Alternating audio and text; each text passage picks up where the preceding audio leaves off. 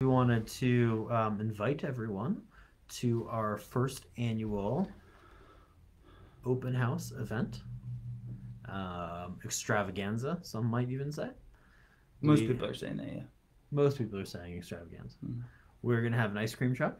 Ice cream truck brought to you by Sweet Cow Ice Cream. Sweet Cow Ice Cream. Imagine something different. I don't know if that's their tagline, but that would be a great tagline that would be, for them. Yeah. It is some of the best ice cream around, and we're just really excited to have them.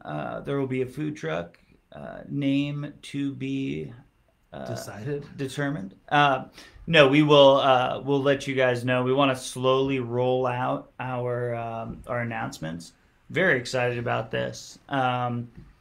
We've sent out email blasts and social media blasts, and now we just wanted to kind of share a little bit about what it might look like on the day, which of course is 6/4/21 from 1 p.m.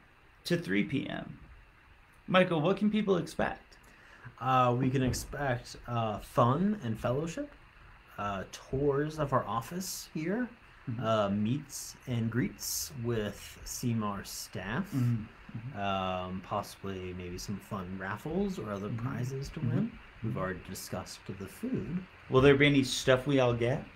There's a high possibility that everyone gets some stuff while they're here. Some swag. Some CMAR branded materials. I'd argue probably most importantly is the camaraderie and fellowship piece. That we're trying to bring in people from all over the Colorado addiction treatment community. We've already gotten several dozen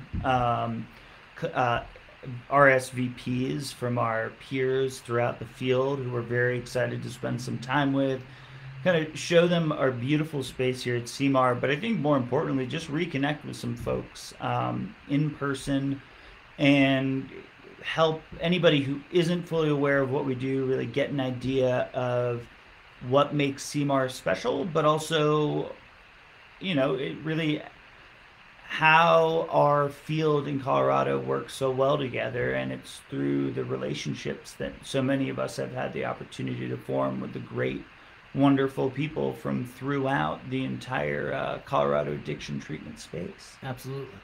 Yeah. We will be meeting in person, but the event will be held mostly outside. We'll be doing tours. We're going to ask that people wear masks.